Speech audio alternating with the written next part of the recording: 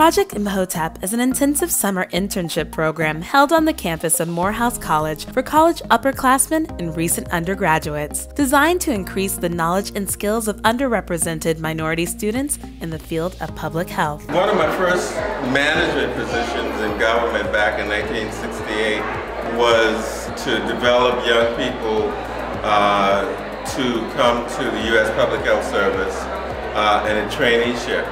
And what became clear after a while is that people needed more training than they would have normally gotten particularly at HBCU, but generally. And so what we wanted to do was to create an entity that would develop students who would be the best candidates in the schools of public health. And so that's what Project Imhotep was about. The program includes a variety of seminars, workshops, and concentrated educational training and public health courses, such as public health and health disparities, epidemiology, biostatistics, and scientific writing, taught by accomplished interdisciplinary scholars and teachers. It is the highlight of my teaching year every single year, an opportunity to teach students who look like me, who are fabulous, who are wonderful, who are bright, interested in pursuing a field in public health. It's just so rewarding.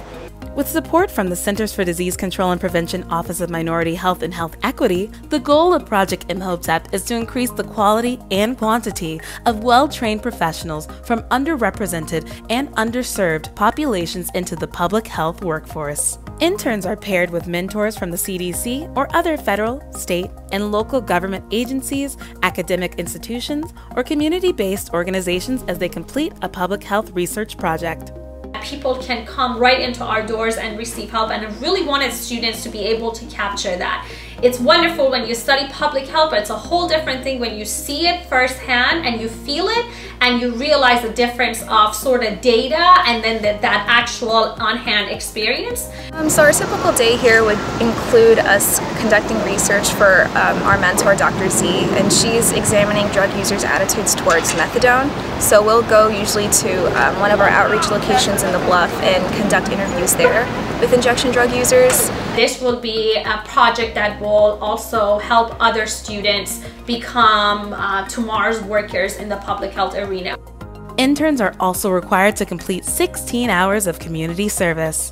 When we provide access to basic needs such as food, toiletries, diapers, regular household supplies, we are allowing the underserved communities to have a better quality of life. The intern's summer-long experience culminates with an oral poster presentation to their peers, mentors, and public health professionals, including a written manuscript suitable for publication in a scientific journal. Since Project Imhotep's inception in 1982, over 800 students from approximately 300 different colleges and universities have participated. 3/4 have gone on to pursue or are currently pursuing graduate degrees, and more than half currently hold a public health position in federal, state, or local level government, academia, and non-governmental organizations.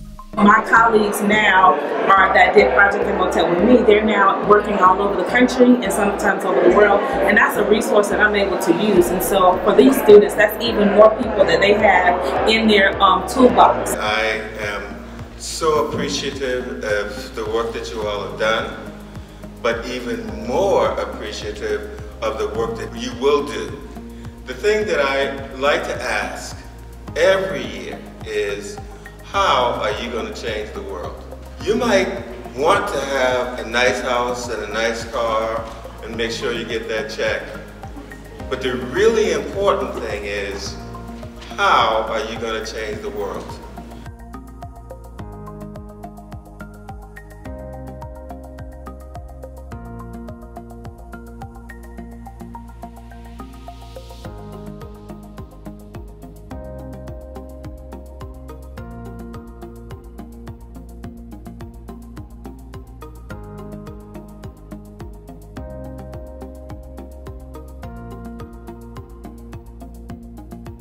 For more information, please visit our website, morehouse.edu/phsi/imhotep.